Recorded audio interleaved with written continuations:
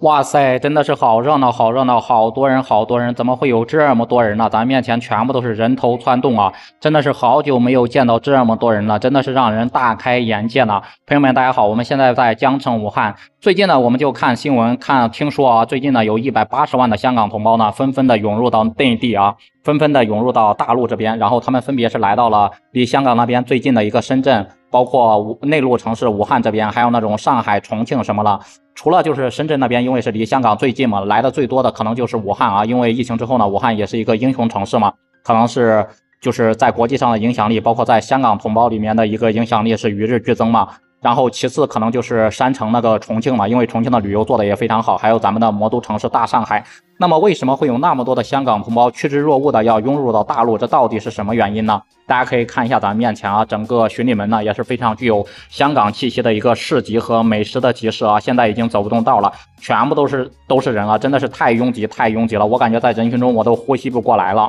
那么咱们接下来就废话不多说，回到刚才的一个话题，言归正传啊，就是呢对本期视频呢感兴趣的朋友也可以给我这个视频呢点点关注，点点赞。您的支持呢，就是我更新最大的一个动力啊！大家可以看一下咱们面前的江汉路步行街，真的是人山人海，游人如织，真的是太热闹太热闹了啊！大家呢全部都是举着一个气球啊，非常具有新春的一个氛围，因为再过1个月就要过春节了嘛，整个的大武汉也是完全复苏，也是完全恢复了原来的一个生机，大家都是纷纷举着手机，然后拍照留念。把这种美景，把这种视频呢传给自己的家人朋友进行分享啊！咱们在整个人群中走的时候呢，也会听到很多就是说粤语的，就是香港那边的香港同胞嘛，来到武汉这边啊。其实呢，他们来到武汉这边呢，因为他们人种基本上跟咱们长得是差不多了嘛，除了他们的说话可能是说粤语有口音之外呢，我们能区分香港人。另外一个重点就是他们可能是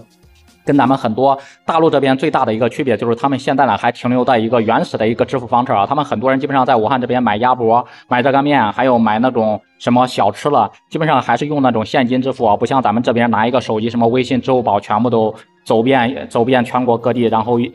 特别的方便快捷啊。他们那边还没有那么可能科技没那么发达，没那么方便啊，所以说呢，来到武汉这边，来到大陆这边也是非常羡慕大陆人的现在的一个快节奏，包括便捷的一个生活方式啊，也是给他们留下了非常多的印象啊，非常深的一个印象。你像之前的时候呢，完全是相反的一个情况嘛，就是咱们大陆很多人呢都是跑到香港那边去什么铜锣湾，去什么兰桂坊，去那边购物，去那边 shopping， 去那边买奢侈品什么的，去那边旅游，然后呢拍照之后呢传给自己的家人，我去香港了，然后也是非常的自豪嘛，也是非常的骄傲。但是现在呢却是完全反过来了啊，一下子把很多人都搞蒙圈了。为什么会有这么多的香港同胞都纷纷的涌入到武汉这边呢？其实呢原因也是非常简单的，就是香港那边呢虽然说工资水平非常高啊，一个洗碗工呢动不动1个月都1-2万的一个工资水平，但是他们那边消费也是特别的高的，消费真的是离谱跟夸张。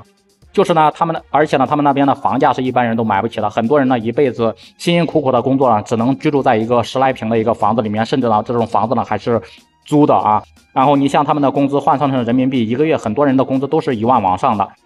这要是在咱们武汉这边，包括在大陆，包括在上海那边，这就是妥妥的一个高工资。但是呢，在香港那边真的就是很平常的一个工资，他们那边基本上一个盒饭，随便一个烧鹅饭都要40-50港币，换算成人民币也是40多块钱啊一个盒饭。像咱们武汉这边基本上10来块钱就可以吃一个美味的盒饭了。所以说呢，很多的香港人他们拿到高工资之后呢，就会过关啊，就会跑到深圳这边或者跑到武汉这边来消费。比方说来这边来买奶茶，来买武汉的藕汤，来买糕点，来吃什么，来喝茶颜悦色，来吃什么臭豆腐。而且呢，大陆这边的奶茶真的是这几年遍地开花啊。虽然说呢，原来的奶茶呢是从香港还有台湾那边传过来的，但是咱们大陆真的是将它发扬光大了，各种各样的奶茶品牌，茶颜悦色，什么喜茶，什么那种乐乐茶，各式各样的茶百道，什么还有那种蜜雪冰城，什么几块钱就可以买到了，真的是让很多台湾同胞来了之后直呼呢，大陆的品种太丰富了，好吃的实在是太多了，基本上在大陆待个1星期可以胖个10斤左右。同时呢，你像他们拿着香港那边的高工资，相对于大陆来说是那种高工资，基本上在香港那边呢也享受不到什么好的生活。但是来到武汉这边呢，你像吃喝玩乐真的是玩得非常的尽兴，